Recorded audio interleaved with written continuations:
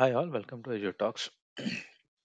So today Microsoft has just released that Microsoft Learn Cloud Challenge is back. Okay, so if you complete all these challenges, so there are around 8 challenges which they have given. Okay, so one is for .NET challenge, then second one is Azure AL challenge, and then we have the cloud development Microsoft 365 developer challenge, then we have Cosmos DB developer challenge, we have developers tools challenge, and then DevOps challenge, and then finally it is having a power platform developer challenge. So any one of them if you complete, you will get a free Microsoft voucher to clear the examination.